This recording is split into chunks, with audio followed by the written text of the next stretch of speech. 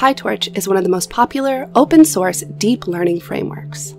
Both researchers and developers use PyTorch because it provides fast, flexible experimentation and a seamless transition to production deployment.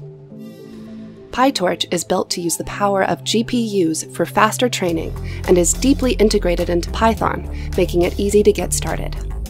One of the best ways to get started with PyTorch is by going through the tutorial, Deep Learning with PyTorch, a 60-minute blitz, authored by Somit Chintala. Upon completion of this tutorial, you'll understand what PyTorch and neural networks are and be able to build and train a small neural network that can classify images.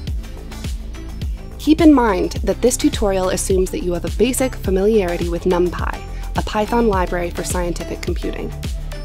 All of the modules in the 60-minute blitz have links to Google Colab, so you can immediately run code and get hands-on experience with PyTorch. You can also download the notebooks and run them locally.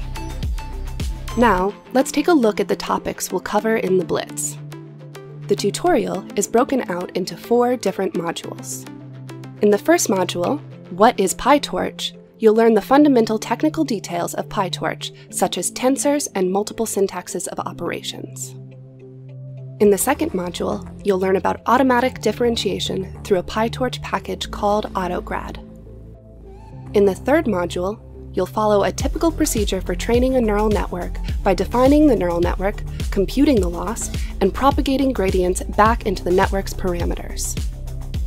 Finally, you'll get to put what you learned in the first 3 modules into a real-life example, training an image classifier to automatically label images. Let's get started.